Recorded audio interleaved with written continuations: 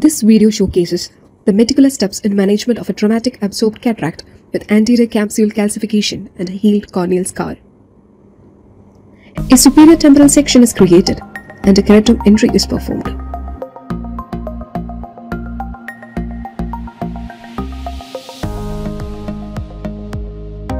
Tryphan blue dye is injected to stain the anterior lens capsule.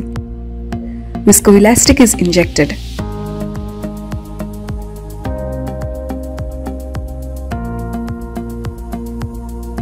Anterior capsule rhexis is carefully carried out, avoiding the area of lens calcification.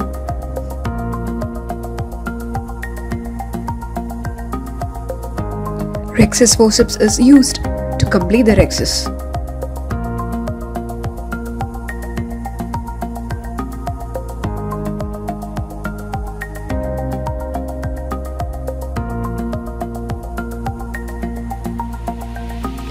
The calcified region is excised using Vanna scissors.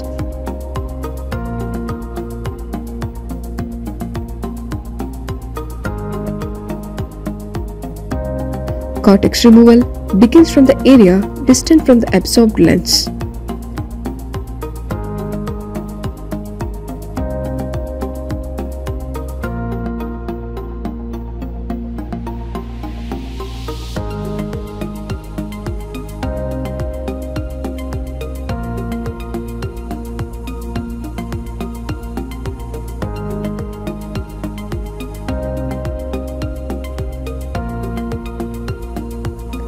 No breaks in the posterior capsule are identified, although posterior capsule opacification is evident. Retroillumination enhances visualization of the posterior capsule.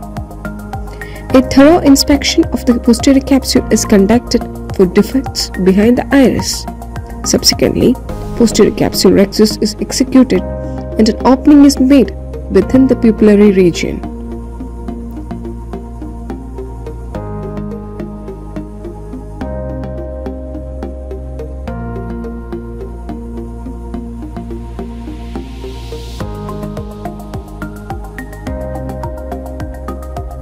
A two-port vitrectomy is performed, and during this procedure, the posterior capsule margin is slightly extended to enlarge its size.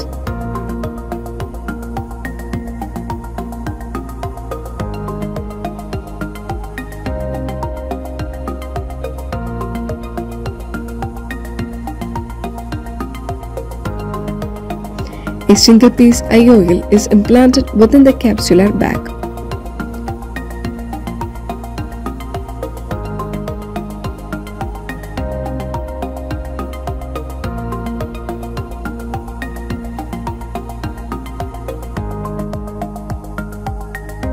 Viscowash is administered.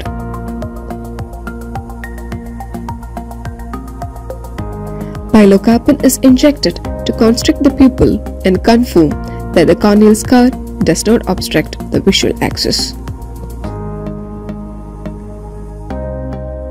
Anterior chamber is formed.